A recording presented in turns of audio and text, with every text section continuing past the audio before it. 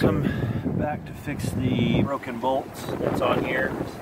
Jack the gate up and get it to where it's easy to get that bolt out, and then pull it out and put the new bolt in. It should be just that simple. Here's the bolt. This is all right on the ground. This shaft was broken right there, and I had to cut the head off so I could knock it through the bottom of it. But one of the mistakes that I made when I was doing that is I wasn't knocking it through with the bolt.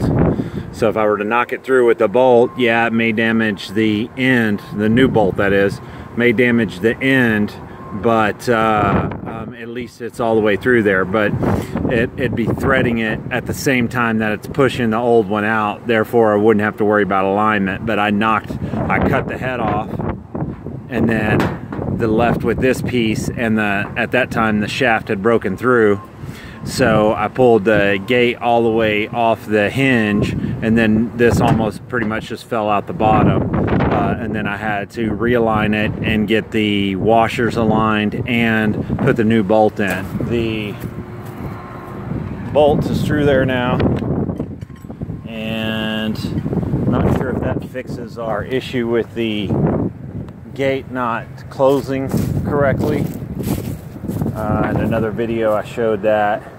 Let's see if we can get this housing off by hand. Turn this back on, and my tools are out of the way, so we'll go ahead and close it.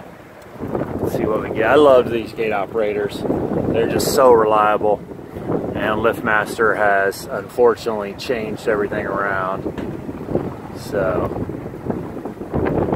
it's closing just about the same, so I'll make my recommendations as far as how to fix that and repair the bent pickets that they have. It did get confirmed that it got hit by a car, not that that's why the hinge was broke, but you can see that it's got the new bolt in there now.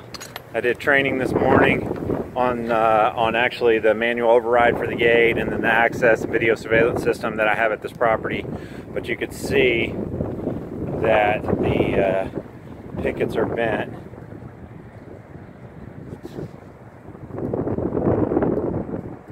So that'll need to get replaced, and that'll push the gate up and possibly get this arm aligned again.